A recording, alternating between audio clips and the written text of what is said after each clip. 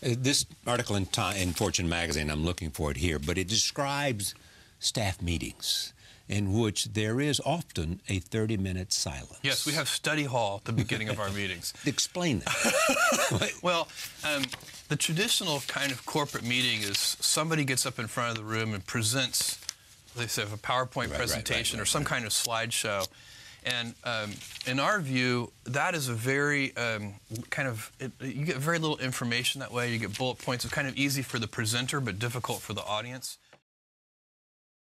In our view, that is a very you get very little information that way. You get bullet points. It's kind of easy for the presenter, but difficult for the audience.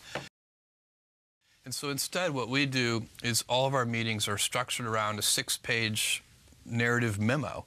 And when you have to write your ideas out in complete sentences and complete paragraphs, it forces a deeper clarity of thinking. Subject, verb, predicate, and all yes, that. Exactly. Yeah, there really is something to that.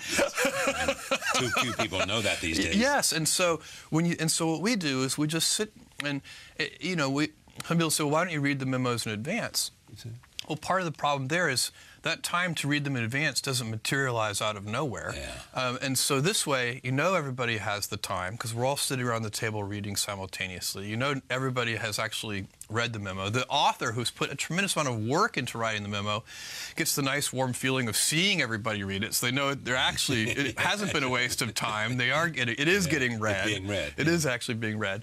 And there's another nice thing about this approach, too. If you have a kind of a traditional PowerPoint presentation, sometimes executives are very good at interrupting, and so the person will get halfway into their presentation, and then some executive will interrupt the conversation, and that question that the executive asked probably was going to be answered 5 slides in. Yeah. And so if you read the whole 6-page memo, it often happens to me, I get to page 2 and I have a question I jotted in the margin, and by the time I get to page 4 the question has been answered, so I can just cross it off, and it saves a lot of time. It saves a lot of time. It saves a lot of time. It saves a lot of time. It saves a lot of time. It saves a lot of time. It saves a lot of time.